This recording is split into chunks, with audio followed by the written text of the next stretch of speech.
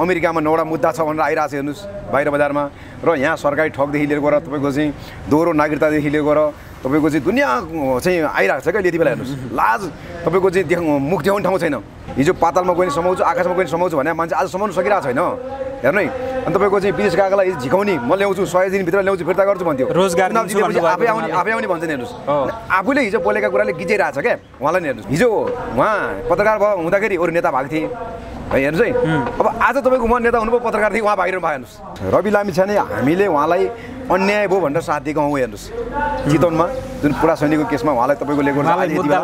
यति बेला हेर्नुहोस् जनताले साथ नदिएका थिए भने कि उनलाई मार्थे भित्रै हेर्नुहोस् नभए अहिले पनि उनी जेलमा सडेकै हुन्थ्यो सडा राखिदिन्थे र आम जनताले साथ दिएर तपाईँको चाहिँ जनताको बलबुतामा उनी बाहिर निक्लेका हुन् हामीले तपाईँको ज्यानको बाजी लगाएर काठमाडौँमा चाहिँ आन्दोलन उठाएको हेर्नुहोस् सीमित 2-4 जना व्यक्तिहरूले नेतृत्व गरेर र त्यस्तै तपाईँको के भने अहिले उहाँले युवाको बारे बुझ्नुहुन्न युवाको समस्या बुझ्नु भएको छैन हेर्नुहोस् केवल उहाँलाई देखि सत्ता भत्ता लत्ता पछि लागिरहनु भएको छ आसन भाषण रासनमा सीमित छ दर्शक महानुभावहरू यति बेला कुराकानीको लागि हामीसँग हुनुहुन्छ सन्तोष राजावादी नमस्ते स्वागत छ यहाँलाई अब कुनै समय तपाईहरुले केही समय अगाडि यो देशमा व्यवस्था परिवर्तनका लागि भन्दै लामो समयसम्म आन्दोलन गर्नुभयो सडकमा आउनुभयो हैन विभिन्न आन्दोलनहरु चर्काउनु भयो अहिलेको गणतान्त्रिक राज्य व्यवस्थाका विरुद्ध तर पछिल्लो समय तपाईहरु कहाँ आउनु भयो अहिले देखिनुहुन्न सडकमा तपाईहरु हामी हिजो पनि सडकमै थियौं आज पनि सडकमै छौं हेर्नुस् जबसम्म राष्ट्र संस्था पुनर्स्थापना गर्न सकिन्न र हुँदैन तबसम्म हामी सडकमै रहन्छौं तर केही मत्थर हुनु भएको हो कि जस्तो देखिएको छ तपाईहरु होइन हेर्नुस् यो चाहिँ हजुरले अब कसरी बुझ्नु भएको छ हैन जस्तै हामी चाहिँ निरन्तर रूपमा छौं हाम्रो आत्मविश्वास र दृढ संकल्प लिएर हामी अघि बढेका छौं जबसम्म राष्ट्र संस्था फर्कन सकिन्न तबसम्म हामी सडक छोड्नेवाला पनि छैनौं छोड्दैनौं पनि भनेपछि अहिले राजावादी जुन शक्तिहरु छन् अन्य शक्तिहरु उहाँहरुले गरिरहेको आन्दोलनमा शरीक भइराख्नु भएको छ एकदम हेर्नुस् केही दिन अगाडि रापरपाले गरेको एउटा आन्दोलनमा राष्ट्रवादी विचार बोक्ने एकजना व्यक्तिको मृत्यु नै भयो यो घटनाले पनि यति बेला दुखी तुल्याएको छ खास गरी सबैलाई र रापरपालाई क्षति पुगेको छ के भन्नुहुन्छ यो विषयमा यस्तो हेर्नुस् रापरपाला मात्रै होइन सम्पूर्ण राष्ट्रवादी शक्तिहरुलाई क्षति पुगेको छ हैन उहाँ तपाईको चाहिँ एकदम देशभक्त हैन राष्ट्रवादी हुनुहुन्थ्यो र पार्टीलाई मात्र नभएर सिंगो देशलाई नै क्षति पुगेको छ यो चाहिँ यति बेला चाहिँ के गर्नु पर्थ्यो राष्ट्रवादीले भन्दा पनि अब पार्टी रापरपाले नेतृत्व गरेको थियो त्यति बेला रापरपाले नै एक्सन लिनु पर्थ्यो सडक आन्दोलन चर्काउनु पर्थ्यो त्यो लास नउठाएर भनौँ अथवा हस्पिटलमा राखेर बेडमा राखेर अथवा गृहमन्त्री कहाँ चाहिँ तपाईँको चाहिँ गृह मन्त्रालय पुर्याएर हुन्छ कि कसरी हुन्छ तपाईँ आन्दोलन चर्काउनु पर्थ्यो भन्थ्यो हाम्रो माग चाहिँ त्यो थियो हेर्नुहोस् लास नजलाएर लास नबुझेर गृहमन्त्री कहाँ पुर्याउनु पर्थ्यो एकदम हेर्नुहोस् किन हैन गृहमन्त्री कहाँ लानु पर्थ्यो हेर्नुहोस् किन भन्नुहोस् त किनकि तपाईँको लेकर चाहिँ हामीले जायज मुद्दा उठाउँदै गर्दाखेरि जनताको आवाज बोल्दै गर्दाखेरि हैन बर्बर दमन भएको थियो तपाईँको चाहिँ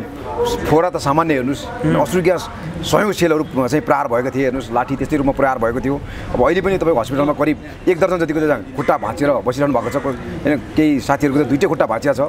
त्यसकारणले गर्दाखेरि लासलाई नउठाइकन हस्पिटलमा राखेर अथवा पार्थिव शरीरलाई तपाईँको लिएर चाहिँ गृह मन्त्रालयमा लिएर गएर आन्दोलन चर्काउनु पर्थ्यो भन्ने हाम्रो माग थियो हेर्नुहोस्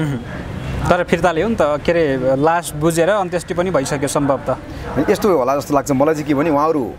अब चुनावमा चाहिँ आस्था राख्नु भएको छ 2 तिहाई लिएर आएर नै राष्ट्र संस्था पुनर्स्थापना गर्ने भनेर प्रयास गरिरहनु भएको छ र अहिले चुनावको मुखमा छौँ हैन तपाईँको उपनिर्वाचनको चुनावमा त्यही चुनावको कारणले गर्दाखेरि पनि उहाँ अलिकति पछि हट्नुभयो जस्तो लाग्छ मलाई चाहिँ त्यसपछि आन्दोलन चर्काउने प्रयासमा होला जस्तो लागिरहेको छ है जस्तो गृहमन्त्री नै दोषी भन्नुभयो नि तपाईँले यो घटनामा चाहिँ जुन दुःखद घटना घटेको छ आन्दोलन गर्दै गर्दाखेरि राष्ट्र यो व्यवस्था विरोधी आन्दोलन गर्दा जुन दुःखद घटना घट्यो यसको जिम्मेवारी चाहिँ गृहमन्त्रीले लिनुपर्छ भन्ने नै हो कसरी दोषी देख्नुहुन्छ गृहमन्त्री दोषी नभए को दोषी हुन्छ भने क्या जस्तै तपाईँको लिएको त्यो अश्रु ग्यास प्रहार गर्दा पनि फोरा प्रहार गर्दा पनि हैन तपाईँको लाठी बर्साउँदा पनि बुटले हान्दा पनि माथिबाट आदेश नआइदिँदा त पक्कै पनि चाहिँ हानेन होला हेर्नुहोस् हैन माथिबाट आदेश आउनु पर्यो होला त्यो भने गृह मन्त्रालयबाट आदेश आउने हो र तपाईँको लिएको अहिले यति बेला हेर्नुहोस् न गृहमन्त्री दोषी कसरी होइन भन्ने कुरामा मान्छेले भन्छन् हैन दोषी होइनन् भन्ला तर हामी दोषी नै हो भन्छौँ यति बेला हेर्नुहोस्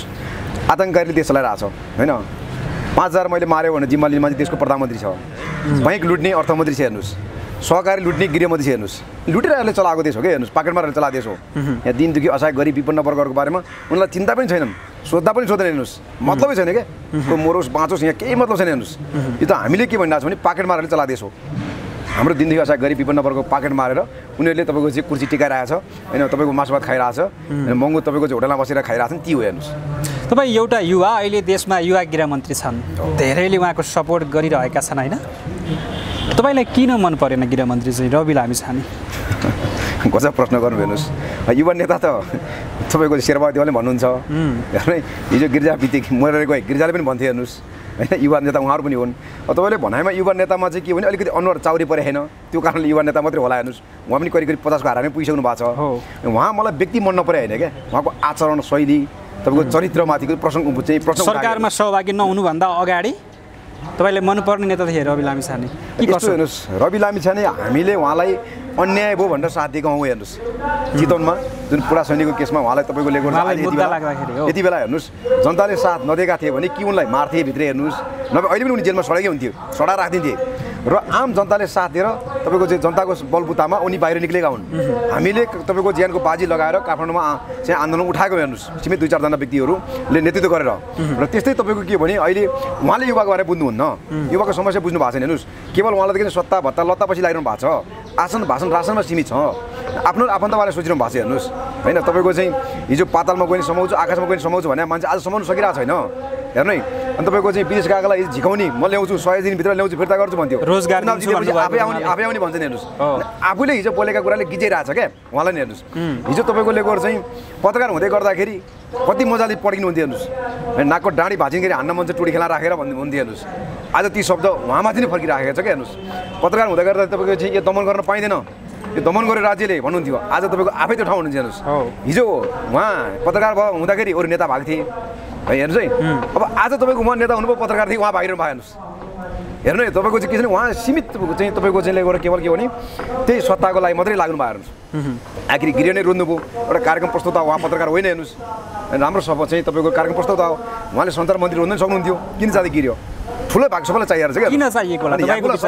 उहाँले गिराउनै किन चाहियो त्यही त किन नै चाहियो भने तपाईँ सेटिङ मिलाउन क्या हिजोको कर्तुतहरू कमी कमजोरीहरू तपाईँको लेखेर सच्याउनलाई भनौँ सुधार्नलाई ढाकछोप गर्नलाई त्यो ठुलो पद चाहिएको ठुलै भाग चाहिएको राजनीतिमा आउनुभन्दा अगाडि जुन काला कर्तुतहरू कुकर्महरू गरेका थिए रवि लामिछानेले ती ढाकछोप गर्नका लागि आज गिराउनै चाहिने भयो रविलाई त्यो त यस्तो हेर्नुहोस् हामीले मात्रै आरोप ला होइन अब अहिले तपाईँको चाहिँ कति न्युजहरू सुन्न सकिन्छ अमेरिकामा 9वटा मुद्दा छ भनेर आइरहेको छ हेर्नुहोस् बाहिर बजारमा र यहाँ सरकारी ठगदेखि लिएर गएर तपाईँको चाहिँ दोहोरो नागरिकतादेखि लिएर गएर तपाईँको चाहिँ दुनियाँ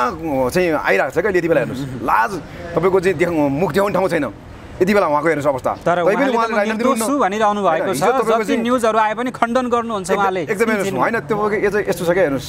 मैले भनिसकेँ हजुरलाई पाकेटमारहरूले चलाएको देश हो चोराखन्तीले चलाएको देश हो जे झुट बोल्दै नि भयो क्या 95% होइन तपाईँको चाहिँ 98% चोर फटाहरू डाँगाहरू छन् अनि 1-2% सज्जनहरूले चाहिँ त्यो ठाउँमा पुगेको छ क्या अनि सज्जनको कुरा सुन्दैन हेर्नुहोस् अनि भइरहेको हजुरको के हो भने उनका कर्तुतहरू कमी कमजोरीहरू सुधार्नलाई तपाईँको चाहिँ त्यो ढाकछोप गर्नलाई त्यो ठाउँमा चाहिँ गृह रोजेका हुन् हेर्नु है हिजोको दिनमा त्यही उनका सांसद हजुरको चाहिँ एउटा सांसदलाई उनीहरूले राजीनामा दिन लागेनन् होइन अर्को सिफारिस गरेनन् जे गर्दैन हुने ल्याउनु न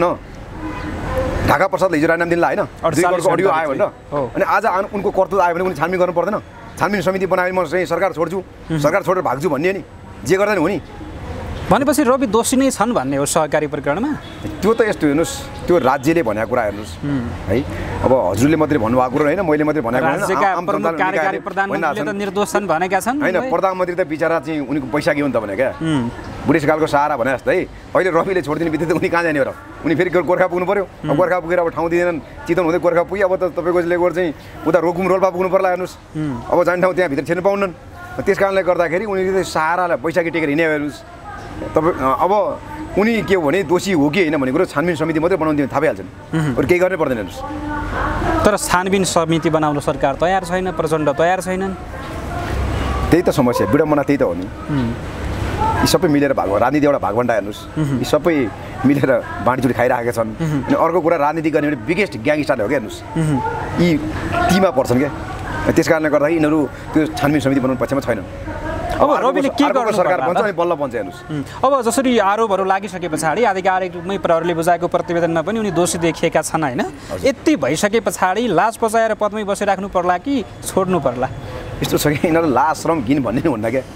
राजनीतिमा हेर्नुहोस् लाज श्रम घिन भन्ने केही हुँदैन हेर्नुहोस् उनले तपाईँको राजीनामा पनि दिँदैनन् तर वास्तवमा जमानामा दिनु पर्थ्यो हेर्नु अझै बुझ्ने नै हुन्थ्यो त्यो गृहमन्त्री खानु हुन्थ्यो र अझै सोच्ने हो भने हेर्नुहोस् अब कुन चाहिँले मुद्दा हालिदिएला अलिक जाने बुझे टाढोबाटाले उनीले दोहोरो नागरिकता लिएर गएर तपाईँको चाहिँ अनागरिक भइसकेपछि उनका सांसद पद खुस्कियो फेरि चुनावमा लड्न पऱ्यो उनी हेर्नुहोस् त्यो हुँदाखेरि त पार्टी पनि खारेज हुनुपर्ने हो नि त्यति बेला पार्टी खारेज हुनुपर्ने हेर्नुहोस् त्यो पार्टी कसरी अडिरहेको छ कसरी टिकिरहेको हेर्नुहोस् अनि अझै पनि भनेपछि पार्टी नै खारेज हुनुपर्छ राष्ट्रमा हुनुपर्ने हो। गैर नागरिकले अनागरिकले पार्टी खोल्न पाइन्छ नेपालमा? त्यो कारण हुनुपर्ने हेर्नुहोस्। अब कस्तोले मुद्दा हालेन हिजो आफ्नोमा छ, अब कुन चाहिँले हाल्ला अबको दिनमा, तर हुनुपर्ने हो। अब अझै पनि के छ नि चाहिँ एकाथरी युवाहरू भनौँ अथवा चाहिँ जनताहरू उनकै पछि लागेर चाहिँ ठिक हो सही हो भन्ने हिँडिरहेको हेर्नुहोस्। हेर्नु है, अनि यो चाहिँ कस्तो भइदियो नि 64 सालमा ढुङ्गा माटो पनि माओवादी भइदियो, जनता जय जयकार गरेर माओवादी पछि लागे। अनि 70 सालमा एक भोट दाइलाई एक भोट गाईलाई भने फेरि जनता त्यतातिर लागे। कहिले कुलमान घिसिङ पछि लागे हेर्नुहोस्, कहिले ज्ञान साई पछि लागे, अब कहिले तपाईँको चाहिँ प्रेमसिंह बस्नेत, कहिले तपाईँको सुरेन्द्र केसी, यस्ता हुँदै हुँदै अनि अहिले हजुरको आएर चाहिँ रवि लामिछाने आइपुग्यो हेर्नुहोस्। अब बालनले चाहिँ पार्टी खोल्ने सबै जनता चाहिँ बालन पछि बालन जिन्दाबाद बालन जय जयकार होस् भन्दै सबै बालन पछि लागिदिनुहोस्। त्यस्तो छ अवस्था। अब तपाईँ पार्टी नै खारेज हुनुपर्छ भन्नुहुन्छ, तर उहाँ त मिसन 84मा पनि हुनुहुन्छ नि त, अहिले प्रधानमन्त्री बन्ने सपना देख्नु भएको छ यो देशको, तर समय उहाँको पक्षमा छ यति बेला। समय यस्तो छ, समय मैले भनिसकेँ हेर्नुहोस्, हजुरले यो कुरा निक्लिँदाखेरि दोहोऱ्याइ तेह्रै त्यही कुरो भन्नुपर्छ। यो समय नै पाकेटमारहरू फटाहरू चोरहरू टाकाहरूको समय हो क्या। मैले भनिहाल्ने अहिले पनि बैंक लुट्ने अर्थमन्त्री छ, सहकारी ठग्ने गृहमन्त्री छ भने अनि कसलाई कानुन लाग्छ,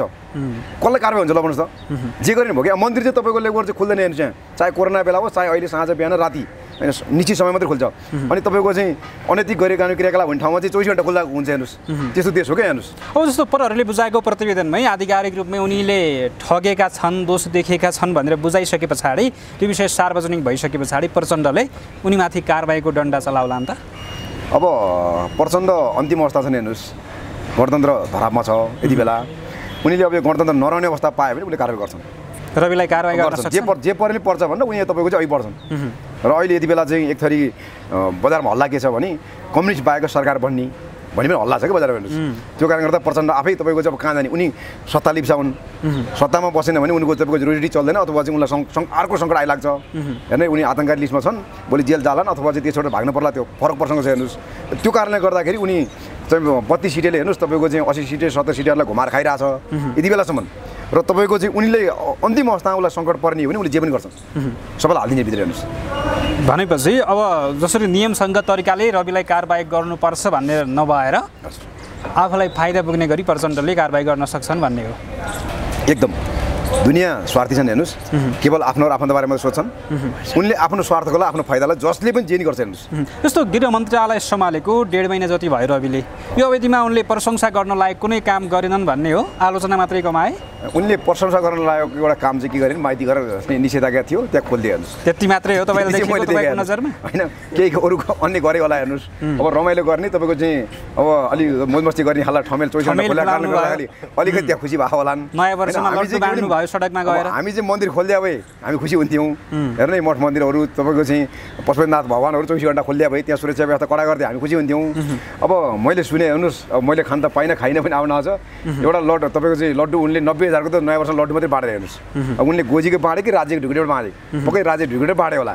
हेर्नु, एक दिन उनले बाँडेको त्यो खाए हो, त्यस्तो अवस्था छ क्या हेर्नुहोस्। अब अन्तिममा तपाईँको आगामी योजना चाहिँ के छ तपाईँहरूको? हाम्रो योजना राज्यका विरुद्ध जुन आन्दोलन तपाईँहरूले सर्काइरहनु भएको छ निरन्तर रूपमा अगाडि बढ्छ कि रोकिन्छ कि के हुन्छ? अब हामीहरू त निरन्तर रूपमा बढ्छ हेर्नुहोस्, हामी न रोकिन्छौँ न झुक्छौँ, बरु निमिट्यान हुन तयार छौँ हेर्नुहोस्। यो आयाती व्यवस्था जुन गणतन्त्र भित्रिएको भनेको हेर्नुहोस्, एउटा राज परिवारको वंशनाश भयो होइन, अर्को राज परिवारलाई चाहिँ तपाईँको चाहिँ वनवास पठाइयो। यो गणतन्त्र भित्रिएको चाहिँ के भने तपाईँको चाहिँ क्रिस्चियनिटी बढाउने र होइन हजुरको चाहिँ खेल मात्रै हो, के पनि हेर्नुहोस्। अनि त्यस कारणले गर्दाखेरि हाम्रो कार्यक्रम निरन्तर रूपमा अघि बढ्छ। हामी यति बेला मिलाउने काममा लागिरहेका छौँ, सम्पूर्ण राष्ट्रवादी शक्तिहरूलाई एक ठाउँमा ल्याउने, एउटै मञ्चमा ल्याउने, सके एउटै ब्यानरमा ल्याउने, नसके पनि मोर्चाबन्दी गराउने त्यो प्रयासमा लागिरहेका छौँ र छिट्टै हामी सफल हुन्छौँ। हस्, यो समय र संवादको लागि धन्यवाद। यहाँ